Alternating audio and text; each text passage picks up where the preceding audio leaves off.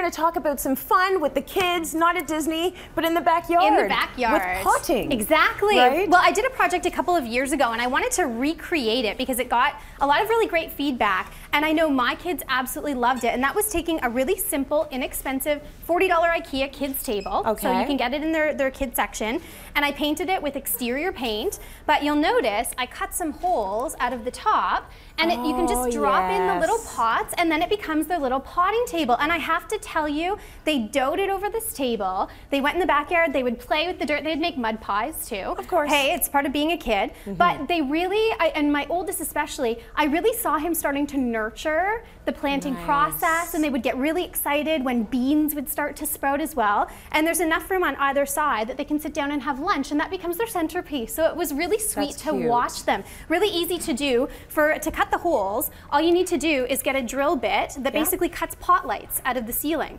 So it's a 3-inch span, and I'm using 8-centimeter pots, and they fit in perfectly just to drop in there. So that was a really, really easy. I just recreated this on the weekend, couple hours in the backyard. Good stuff. Really, really easy to do. So because my kiddies got so excited about potting and planting, I wanted to think of a few other ideas. So this is a really cute one, a fun one. It looks like an ordinary pot, but I made personalized chia pets of my little kitties. I couldn't see the So I've got one of Everett and one of Nolan. You made them look up like that? I did. Oh, so we did a little, there we go. adorable. We did a little photo shoot, and they had no idea what it was for. And I said, look up, pretend there's something in the sky. And then Nolan, of course, also did some funny faces. What I found is doing on a 5x7 sheet was the perfect size for a lot of the standard 6-inch high pots. Which, did you get these at IKEA as well? These ones I actually bought from, you know, my favorite place. Dollarama, the Dollar Store. I got them from Love Dollarama. I let the kids paint them, and then once I cut out their picture, I just used some permanent spray adhesive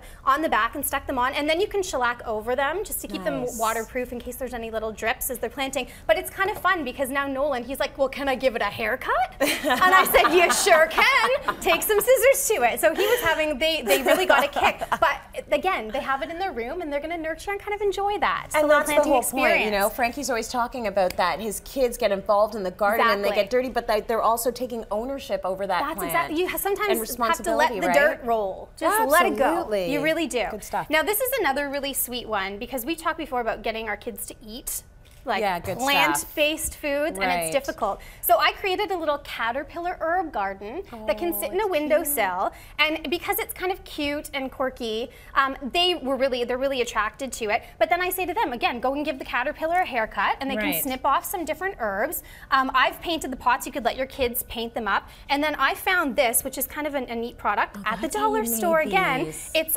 flexible twist ties that has a nice coating on them. You can just snip them with scissors, and I bent them to be the little caterpillar legs. That's so cool. So really simple and cute. Really easy to do. Smart. Again, dollar store pots. What can I say? Okay, and then finally, why not use their precious little boots? They're leftover rain boots. My boys go through shoes and boots like crazy. They're growing out of them so fast. And they're in really good shape, especially rain boots. They don't get worn a ton. So why not use them as a cute little whimsical touch at the front door, so when they're coming home from school, they can see their rain boots, they can go and water them. The only thing with this is that you want to drill or nail a couple of holes in the bottom just for drainage. You don't want the water really sitting in there and rotting out your plants. But really easy and really sweet, so use their leftover boots or shoes, or I've even seen this done with Crocs. Yes, I have seen it done with Crocs, and then it becomes a little feature in your garden. Exactly. That is so cute. I love that. Great project, Leigh-Ann. Thank you. Thanks.